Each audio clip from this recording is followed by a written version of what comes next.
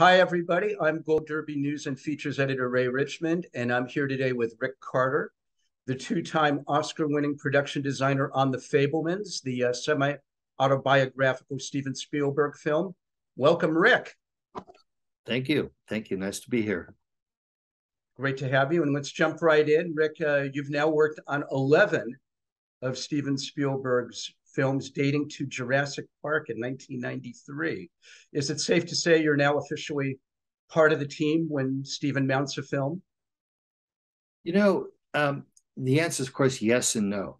Yes, in that I'm somebody who and I like to use the term casts as a production designer over the years. So I'm not somebody that he's always turned to for every movie that he's wanted to make.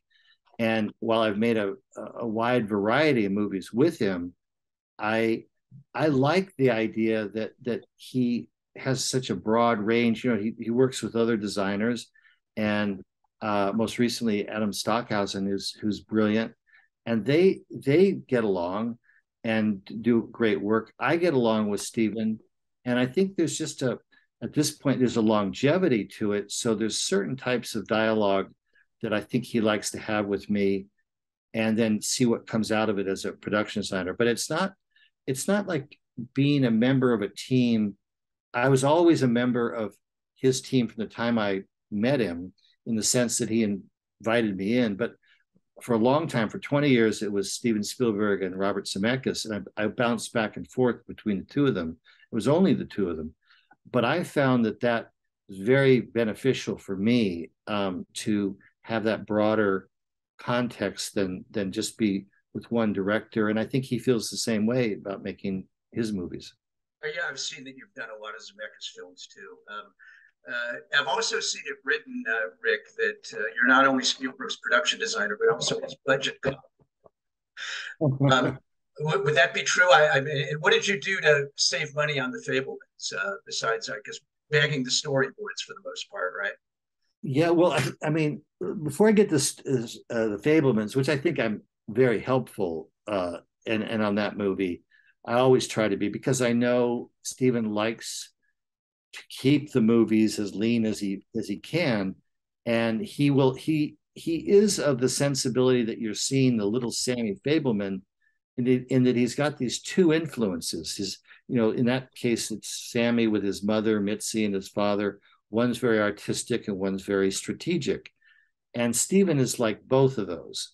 So he will say often, here are all these ideas I want to put in the movie, but we also have to cut the budget by 20%. And many people will hear that sentence as one sentence and go, well, doesn't he understand how a movie's made? The ideas cost money. But what he actually does is he knows that when he puts himself up against it that way, an idea doesn't actually have a price tag, because a better idea about how to accomplish it, how you can minimally do it or not show it, might be better than the first idea. So it's part of what he uses to keep a rigorous part to his process that doesn't become gluttonous. So there's many times, like from Jurassic Park, Amistad, Lincoln, those are the primary movies where I saved tens of millions of dollars by making suggestions. So it's not for me to say I saved it, but I came up with suggestions that then he could work with, that would allow us to save the money by reconsidering what our assumptions were. Whether we're going to see these effect shots of the raptors, whether we are just going to go to a place for Lincoln that doesn't have a tax rebate, but fulfills all the requirements of the location, if we shift things a bit in our minds as to what they are. So in Jurassic Park, it was whole sequences that were in the book that were going to be in the movie that we could do without. And they got put into later movies. But I think really for me on the Fablemans, it was about, number one, and this wasn't very difficult to come up with, this because we were in a pandemic, that we're going to make everything in Los Angeles. So we're not going to incur any travel costs that relate to what it is to go to another place. And we would try to do it the way little Sammy Fabelman in his 20s might have been given the opportunity to make a movie for Universal back in those days, and which is Uh-huh. where Steve and I both started, with Universal TV shows. So we both knew that, and that was a good way to make it not a movie that would go out of control in terms of its appetite, and it could stay more intimate. And I think it makes it for a better movie ultimately. Absolutely. So your assignment, though, Rick, on the Fabelmans was to recreate Stephen's homes. In the case of the film, houses in New Jersey, Phoenix, and Northern California. Was your task to literally reconstruct his homes from memory? Well, it's a combination, in that some of them more than others, but there's sort of a three-act structure with the houses, and then the last epilogue, the promised land of Hollywood. But the first one, we knew what a picture of the exterior looked like, and then how to try to get close to that in Los Angeles. It's not that close, but it's somewhat. We knew from a floor plan that Stephen had drawn where the living room was and where the dining room was, and the kitchen and the stairway in the middle. So we wanted to make sure that those elements were accurate, so that the staging as he was writing it would be reflected in the geography of the rooms, so that if somebody's in the living room and they're coming over, we'd know where it was, and there wasn't like, oh my god, that scene won't work now. So it was very basic, because it's really just him doing a little simple drawing of what his house looked like. Same thing for Phoenix, except that in that case we had a few more photos. We took a lot of liberties with it, but we did a little bit more work on the exterior to make it look like the movie, the house that he had grown up in. And so in each state, and then the most dramatic one was, in a sense of recreation, or not recreation, creating it, was in Northern California, because that house didn't exist. That it never was in that form where they all lived. So we made that one up as a craftsman house, as a set that would reflect what it would be like up there, and also the mood at that point in the movie, which is more somber. And so that journey really forms a fable version. It's not just a recreation, although all the details, that's where it got sort of deep, was because it wanted to reflect, the things that he remembered or his sisters remembered about growing up, that would be trigger points for them, both the actors and for Stephen when he was constructing his scenes. So, and a lot of that also even related to the creation of movies within the movies, like not only to create the world on the exterior, but then the movies he was shooting. So the production design was not just a recreation, but it was a fabulization of his life, and then went into the subjective part of what not only is he filming, but what's his reaction as a young person to it, that then becomes the audience's reaction. So the design had those multi dimensions, is what I'm trying to get at. Even if lots of movies that are big, expansive, spectacular movies, this was more about going as deep as we could on an intimate level. You mentioned Stephen's sisters. Did they give you a lot of points of reference for the homes they grew up in, and was it different from what their brother told you?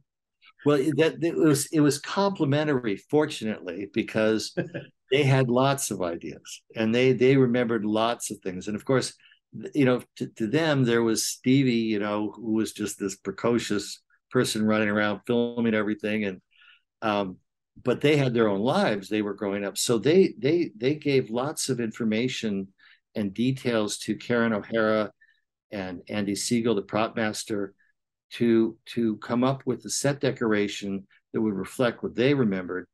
And Stephen asked me to show the sets to them before he even saw them finished. So Wow. so that they would, and that was the only part in the whole movie where I went, whoa, okay, because I know Stephen's consciousness, and I knew what we had been developing, and I did lots of dialogue with his sisters, but I didn't know for sure that they would go for this fableized version, right? And but That they shows all real trust in you too. I think so. Yes, it does, and I take that as the compliment that it is. The other part is that you would do it too if you could, which is put someone else out in front of you to hear. You want to hear the problem before it comes directly to you. That's That true. way you hear about it, and you can kind of work yourself up into like what are you going to say? Exactly. Well, at the same time, you must have developed a shorthand with Stephen at this point, Yeah. so you could even read his mind now to some degree. I actually with him we have quite a mind melding uh, ability. I will say to him at times when we're get going on a conversation and you're getting into it, and you just sense that this is becoming bigger than the sum of the parts. We're starting to go somewhere we don't really know what it is, but we know it's going to be something. And I'll sometimes just joke and say, "You're about to have a great idea." And he'll say, "What do you mean? What are you talking about?" I go, "I can just tell that with the way we're talking about the subject, it's going to hit someplace that's going to like not only be what I say, and I often talk just so someone else will have, especially the director, a better idea. And then what will invariably happen with him in particular is he'll come up with something, and I'll go, see, there it is. And then, so it's that kind of over time where you have fun with the creative process. And it's not an approval process so much as exploring it. You both walk away going, oh, that's good. We can both now go in our directions and do our jobs. How closely did you work with Karen O'Hara, the set decorator, and Janusz Kaminski, the cinematographer, who must be close friends, but at this point you've worked together so often? Well, with Janusz, we've done all these movies together, and I think there's a real trust, and we like each other a lot. So that even if there's an issue, he's very clear about what that issue would be. He's so instrumental in making everything I've ever worked on look so much better than it would in any other context. And but in this particular case, he was saying, the way he says, Ricky, make the rooms bigger than they would be, so I have room for the camera, and I don't have to pull a wall all the time when I'm changing the angle. And so, as a production designer, sometimes I'm wanting it to have an intimacy, but I also want the trust that he can get the camera angle where he wants it to be without doing a lot of work, that's physical, like pulling walls and things. And so we just said, okay, fine, and it all worked out. This is just the specific on the Fabelmans, but I trust what he needs in any given moment for the lighting, the space, and just the collaborative nature of his work with Stephen. He is the reason Stephen makes the days that he makes and gets so much done. I don't know how he does it, but he's not only able to have it all there and all the lighting, he's able to stay with Stephen in this kind of dynamic of the shooting that really, really is magical to watch. I mean, the back and forth. So my trust in him is 100%. And then with Karen, I've worked with Karen before, and she is such a smart, intuitive, creative set decorator that it was great because I could bring her into the dialogue early on with Stephen on these Zoom calls, and then let her just go with it back and forth with Stephen with what she was thinking or presenting. And I only had to be the sort of interpreter in the very beginning, and then they formed their own bond, which is, of course, makes it so much easier for me. And I'm always looking for it to be easier. Easier is good. Yeah, I'm not young where like I gotta do it all myself. I learned on Forrest Gump that if someone else will do something and it works out well, you go, well, one less thing. Stupid is as stupid does. If you're just going to go in and knock yourself over and over against something that someone else could do, why are you doing that? What kind of a Hollywood professional are you, Rick? Don't you know it's supposed to be all about you and your ego?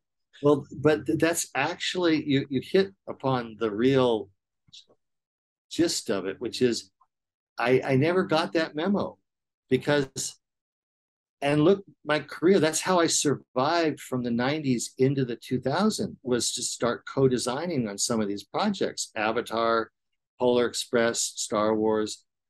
I've co-designed because I've needed to have the collaboration of somebody who brings to the movie what I don't do so well, and to give them the credit and the opportunity to have a career in that production design, and to expand the notion of what production design is. So it's not considered just the person who does the physical sets, that it is about the full range of the visualization of the movies worlds.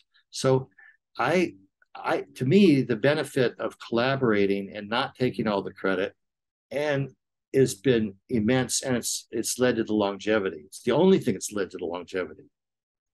Did Stephen react emotionally to what you and Karen and your teams were able to create? And because we've heard how emotional he was in basically having his past recreated on the set right in front of him every day.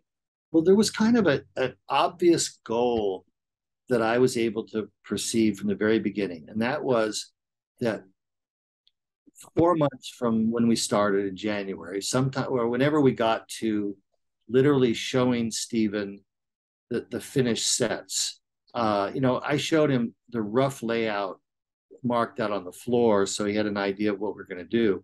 But all three houses were on the same stage, so that was a way of the goal being have him walk on and go through his life from New Jersey to Phoenix to Los Gatos, those houses, and feel each progressive step in one experience over the course of a few hours, and to see if that would, for him, give the baseline of an emotion that he could then go in and do all the specifics he had to do.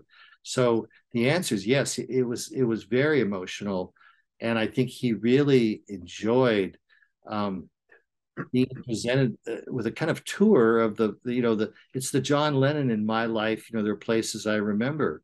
Some are gone, some have changed. Some forever, not for better. But they remain as the things that you knew you came from, and to go back and revisit. There's that adage that you can't go home again. And this is kind of a way that he was able to go back home and not just recreate, but to re-examine what his early years have been about. And one of the reasons he hires you over and over, I'm sure, Rick, is your accurate recreation of Beatles lyrics.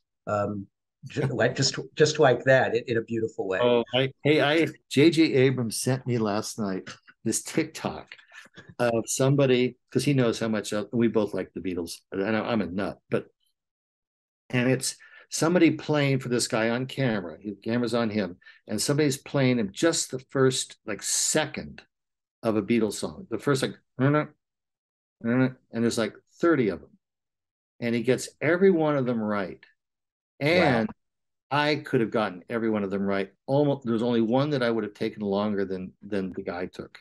Wow. That was just very impressive. Very impressive. It's impressive.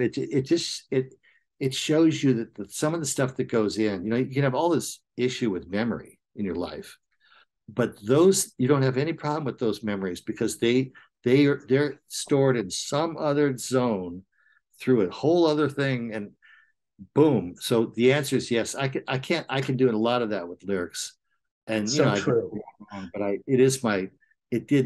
That's my formative years. Before we wrap, Rick, talk about. Thank you for letting it be so weird as a conversation, by the way. I'm sorry, what? Thank you for letting it be so expansive as a conversation, though. I love that. Okay. But anything you need, I'll try to provide. Thank you. No. Well, just to be specific for one more minute before we wrap, I wanted to talk for a moment about the scene at the end that you alluded to earlier, where Sammy Fabelman is speaking with John Ford, played by David Lynch so memorably. What were you going for in the way you staged and lit that interior? Well, the staging of that I enjoy so much is that the set is the plot point.